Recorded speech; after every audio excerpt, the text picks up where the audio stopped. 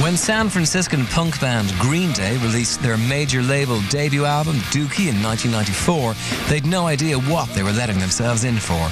Within a few short weeks, the album would enter the US charts at the start of what would prove to be a 2-year stay, propelling the band on to worldwide sales in excess to date of 30 million. In doing so, they would sell more records than all of the UK 70s punk bands combined. More records than bands like The Clash and the Sex Pistols, by whom they were so obviously influenced. Vocalist Billy Joe Armstrong had set out to write songs about his own life, but in doing so had captured the imagination of the X generation, unwittingly becoming its spokesman and taking his friends, bassist Mike Dirnt and drummer Trey Cool on the ride of their lives. Since then, they've maintained their position as the biggest punk band on earth. But their new album, American Idiot, charts new and exciting waters for these school friends from Berkeley. Me and Mike met each other in we were 10 years old in the 5th grade, and then we just we're both kind of had the same interest in music, and and goofing off and being class clown at the same time. So, yeah. You just played together over the course of, you kind of learned how to play together in a lot of ways too. And one thing led to another. Once, eventually we ended up getting into punk rock music and in a band at the same time. All the other kids were playing, baseball and football and doing just normal kid stuff. And I don't know, our parents were always gone, so we had our guitars, and that was something we thought was really cool. And that's just kind of where our focus went. And there was a lot of rebellion in there too. And I got into a lot of trouble that I never got caught for. Growing up together on the streets of Berkeley, Mike had become inseparable from his friend after the death of Billy Joe's dad, renting a room at his house and hanging out together at the Gilman Street Project. Well, we were already kind of in a band, so it was kind of happening at the same time that we started a band. Gilman was happening. So we ended up, it was just a perfect place to play because we were, 15 years old, and it was an all-ages place, so, it was where we could really just kind of hone our skills and, have a good time and meet cool people. Most of the bands that we were first inspired by, I think, were the local bands that we're from. We loved like all the, we loved like the Clash and the Pistols and Dead Kennedys and bands like that were older than us. But at that point, those bands were over. Our sort of heroes weren't really happening anymore. So and punk rock was sort of looked down upon as being dead or whatever. So for us, being at Gilman Street, it was like, the new heroes were sort of coming out, which was like, for us, was like a band like Operation Ivy or Crimp Shrine, which was, we were really involved, and we really come from a strong local scene. Yeah. So, and that's what, I love about, being in a band is that, there's, you get influenced by your peers too. Early incarnations of Green Day performed under the name Sweet Children, but the arrival on the scene of drummer Trey Cool in 1989 cemented the lineup. I like to consider Trey as being the original drummer of Green Day. I think we went... Yeah, we didn't really become Green Day until we started really gelling with Trey as a three-piece and as a band. We were never really a band. We were 3 guys playing together. Then when Trey joined, we became a band. I just thought these guys were great, I always, we were playing shows together, and like I was in a different band, and I was like, those guys can write songs, those guys can fucking sing.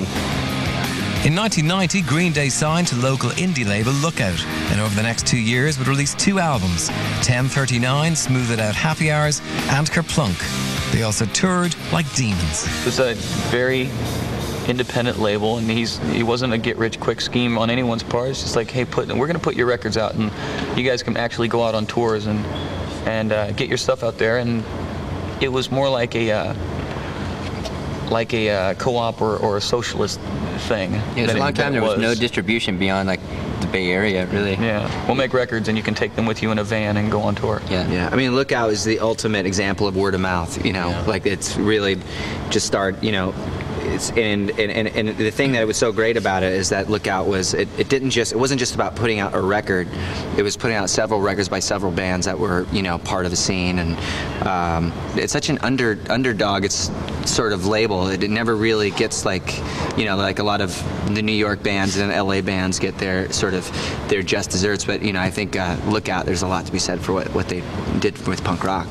Do you have the time to listen to me whine about nothing and everything all at once? I am one of those melodramatic fools on me. Green Day toured heavily throughout 1990 and 91, but by 92, just as there was a sense that they might have outgrown the Lookout label, a deal with Reprise Records was offered. We were working really, really hard, but we didn't look at it as work because we were, not just an education, but we were seeing the world. We were traveling, driving our own van back and forth across the United States and Canada, traveling here in the winter of '91 and playing 64 shows all across Europe and squats and everything. I mean, that's an education, and you can't describe the smell of a place to somebody. Work was the shit you did before tour to enable you to go on tour. Yeah. We're going to work really hard not to work. Yeah. You can either work hard to pay rent, or you can work hard to put money into a van that you can call home. Every time that we went on tour, the shows ended up getting bigger and bigger, and it started getting to a point where we were selling more tickets than we were records, and so and then we just had that's when we had to start sort of looking at our options as far as how far can we take this, and we have this opportunity to really to like live off this band and be able to play music for the rest of our lives. So we were like about 21 years old, and that's when we pretty much ended up signing. After Kaplunk, we ended up signing to Reprise Records. For Green Day to sign to Reprise, however, was no easy thing. To some fans, it smacked of selling out their indie roots. To the band themselves, though, it was a crucial move. At the time, it was a decision that we had to make. I mean, it was either that or kind of quit and go get jobs, flipping burgers, which is all fine and dandy, but it's not what we want to do. And we, I think we got, it was difficult for us. It was, it's kind of like leaving home again. But, when we look at a lot of our Heroes records and stuff like that, they were all on major labels too. And so you kind of have to balance the two and make a decision. I would rather, fear of failure is the biggest impedance of success, I think, and I would rather die trying. We're always having band practice all the time, so by the time we were signing to Reprise, I think we knew what we wanted to sound like already, and we had years of experience, and then we were like we had this song, we knew what we wanted to sound like, and so we had the majority of our album written even before we signed the papers. My mouth is dry, face is numb, I've been spun out in my room. On my own, here we go. There is no progress, evolution killed it all. I found my place in nowhere. Ended up getting married and having a kid really young. And then my band was taking off at the same time. Like you said, it was like, we started Lollapalooza and we were this big, and then by the time we were done with Lollapalooza, we were this big, and that was a month.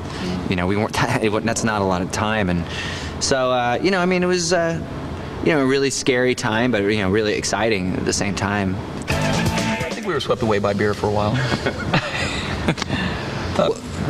I think if we just like kind of kept the core of remember what the catalyst of why we want to do this,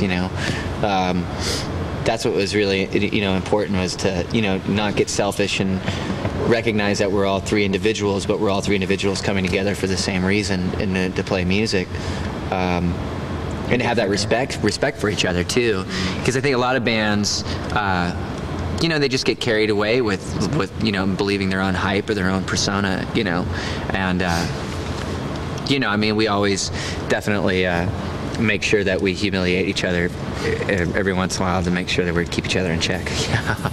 Whatever it was about Dookie, it became the album of Generation X, with songs about boredom, hopelessness, girlfriends and drugs. And with the death of Kurt Cobain, Billy Joe was seen by many as his generation's spokesman. I just feel like I was just being a spokesperson for myself, and He had a very loud voice. yeah, I mean, just try to write the songs that are meaningful to me and talk about my life, and it's like, and you know, if there's other people that may feel disenfranchised that sort of recognize that, then, you know, that's cool. I think of it more as like a photograph of that time of Billy's life and that time of all of our lives, really. You know, it's a picture in time, and that's worth 1,000 words. Following up a 15 million selling album is never easy. It's hard to write about the streets when you can actually buy a few streets. But 1995's Insomniac was a good record too. I think we wanted to put a record out really fast, and we're, you know, wanted to keep in that tradition of putting out records in a fairly short amount of time, and we're pretty pissed off at that point. There was a lot that happened to us and everything. It was really a reaction, you know, to everything that had catalyzed. I just try to dig deeper into what my own frustration and my own complications. You know, I kind of like consider that sort of like our almost like our heavy metal years or something. Yeah, it's we just like, you know, I mean, it's like that's where we were at that certain point. You know, I mean. You know, I mean, it was just like, I think things seemed to be a bit more bleak than they actually were, you know. Looking back on it, I think I wish I would have enjoyed myself a little bit more. You know, like I said, I have no regrets, and, you know, Insomniac is a good record, you know. It's like we came up with songs like Geeks Take Breath and Brain Stew, you know, and which just kind of ended up, you know, being part of like our own evolution. Another turning point, a fork stuck in the road. Time grabs you by the wrist, directs you where to go. So make the best of this test and double. But in the end, Green Day's new album, American Idiot, is going to surprise a lot of people. With punk bands, the question is always, where do you go as the anger subsides and musicianship improves? So how does a concept album with 9-minute-long songs sound? One day we were screwing around in the studio. I mean, we were all away from the studio. Mike wrote a 30-second song, and it had like this sort of bombastic vaudeville kind of thing. It was just really, and it was really funny and fun. And I was like, oh my God, it almost sounds like a part of a rock opera or something like that. And so then I wrote a 30-second piece after that. Then Trey wrote a 30-second piece, and we kept like connecting him, you know, because of technology, you're able to do things like that nowadays. So we just kind of kept going, and that song, you know, just this arc just started to happen where it was like it turned into, and actually is the song Homecoming. That's the last 10-minute thing. And you know, we were just laughing and we were having a great time, and you know, it was like, this is what we should be doing, you know, this is what's making us feel good. It's not like, I think at that point too, we were just like, if we have to go out and write a batch of songs and try to pick a single and go through the rules of being in a rock band, you know, it's like, you know, I look at bands like more like Outkast and Eminem as being more of an influence nowadays because it's just like, you know, there's so much ambition that's going on in the music, and that's, I don't know, that's where I think rock and roll needs to sort of turn the corner and come back to. I'm not worried about how anybody's going to react. I mean, so far the reaction's been great. You know, it's like the people that have heard it are like, you know, have been like, you know, really, really like the record. And I don't know, I feel really confident that like people are going to, as soon as they hear it, they're going to be like, wow, this, you know, actually, this is Green Day, you know, and it's maximum Green Day. American Idiot is also going to surprise people in terms of its content.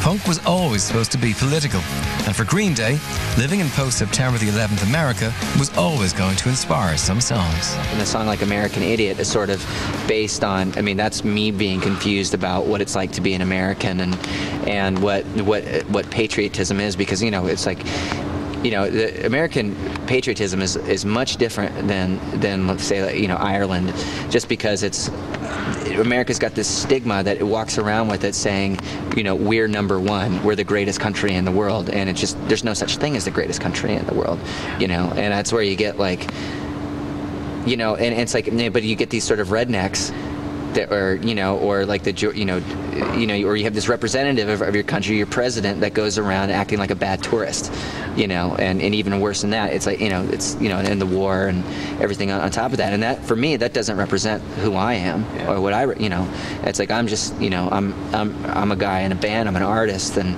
it's like I don't want to be represented by some redneck from Texas. I mean, people in the media, they're supposed to be the checks and balances of every country. It's like rock and roll is supposed to be about rebellion and being dangerous. I'm a firm believer in the Church of Rock and Roll, and that's what that's what the rules are. That's what it is. It's the lack of them. So that's where that's what we want to challenge people, and it's like if people get a bit resentful or they're pissed off, and then we're doing our job. Don't want to be an American idiot. Don't want a nation under the new media.